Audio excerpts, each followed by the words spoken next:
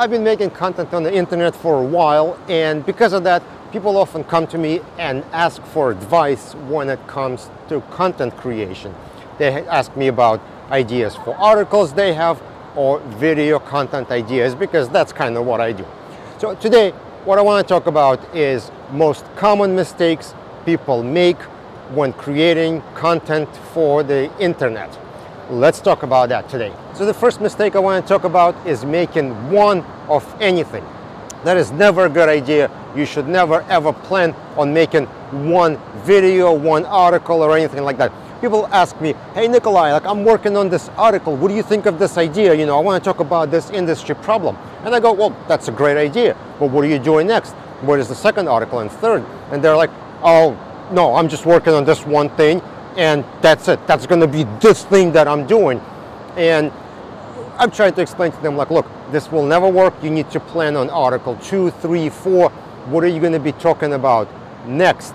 Now, if you're doing videos, you can do series, right? You can create an idea for maybe 5, 6, 7 videos, write out the ideas, film them, edit them, and then while they go through the process of being posted and so on, you can start coming up ideas for the next series.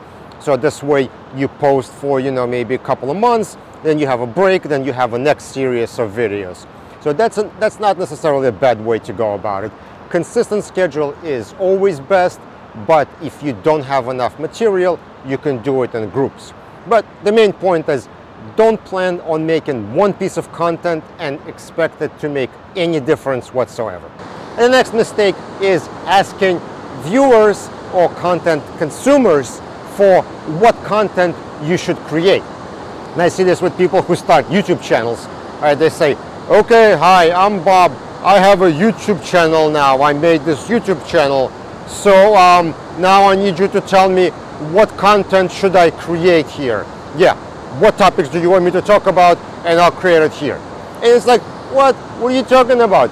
You, the one with the YouTube channel, you need to come up with your own content, not asking people what do they want to see. You know, people are going to come up with all kinds of crazy ideas, or most likely they will not say anything at all. You need to have your own plan for your own content that you're actually passionate about, that you want to do. And then you can start doing that. Now, this is not to say you should listen to feedback from your audience. Of course you should. But you should establish yourself with your own content that you actually want to do. And then listen to feedback. Maybe somebody says, oh, I want you to focus a little bit on cybersecurity because that is a relevant topic to this. And you could say, oh, that's not a bad idea. Let me add a little bit of that. But your YouTube channel or your article writing or whatever it is you're going to create shouldn't be like you asking your audience what you should do. It should be your ideas that you're going to implement, not someone else. And the next thing may be kind of obvious, but salesy content. If the only thing you're going to do is create content about your product, your service, no one's going to watch that. You're literally selling to people and no one wants to see it. If you want to be heard, if you want people to engage with your content, you need to do what they call thought leadership, where you talk about things you know, you provide educational content. Now, there's also a debate about whether you should provide educational content and steer people towards your product. I don't know how cool that is. I generally don't like that. I feel like if you're going to sell to me, just sell to me so I know what it is. And if you're going to provide educational content, then provide, you know, give me multiple options. You know, if you're writing about problems with your duplication, give me multiple options with solving that problem. So it's not just your particular application that solves it and no one else can. So salesy content is one way not to have any engagement and completely lose all your viewers, even if you had any. And finally, not finding your pace. The content creator burnout is a real thing. People try to create more and more content as quickly as possible, and they get burned out. You have to figure out how often you can produce your content. If you can do it once per week, fine. Every 2 weeks, great.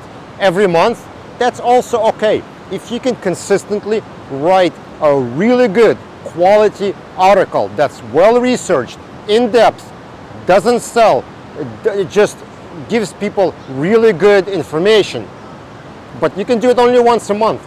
That's going to be fine. You can have 12 really good articles in a year, and I can pretty much guarantee you people will want to read that and will want to engage with that content. But you need to be honest with yourself as to how much content you can produce in a certain period of time, and then stick to that pace.